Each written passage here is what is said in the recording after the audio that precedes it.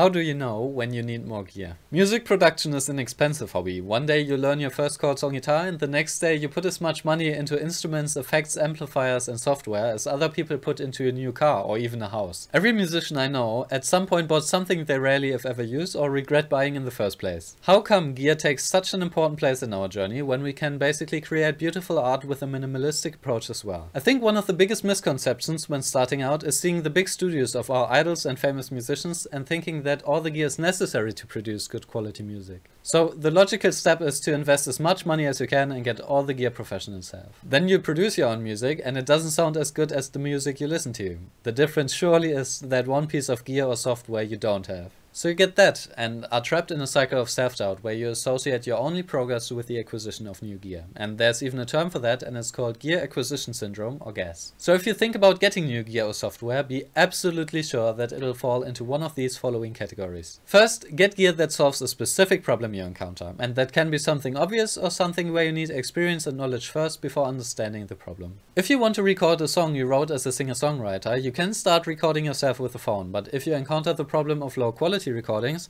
you won't get around getting a decent microphone and audio interface at some point. Just make sure to do a sufficient amount of research and ask other musicians so that you can be absolutely certain that the new piece of gear will solve your problem in the first place.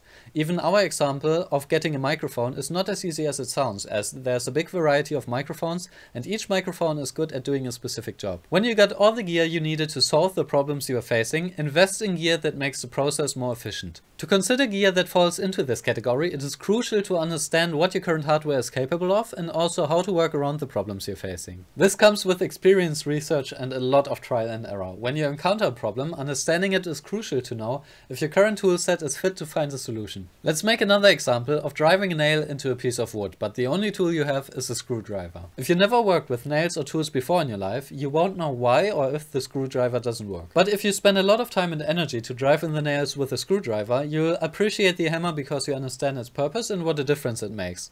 The important note is that you'll still be able to build something using nails even if you don't have a hammer at hand. You worked so much with an inefficient tool that you can solve this problem even if you're missing an easy fix. This step is probably the most difficult to recognize and requires a lot of patience on your part to really push the limits of what you have and to learn more and more with what you have available to you. But it is worth it, I promise. Lastly, get gear that inspires you. But the focus here isn't on inspiration, but on lastly. Really only do this if you have money to spare you don't need for anything else. I made a video about inspiration you can check out if you're interested how to find inspiration in the first place. But to sum it up, inspiration is a state of mind that stimulates you creatively. Gear is an option, but far from the first and only one. You don't need gear to get inspired, so only purchase it for this purpose if you are able to, and not because you think it's a necessity. Keep in mind that all the gear you see in professional studios took decades to collect and acquire, but if you give these people the bare necessities, they'll still be able to produce good music.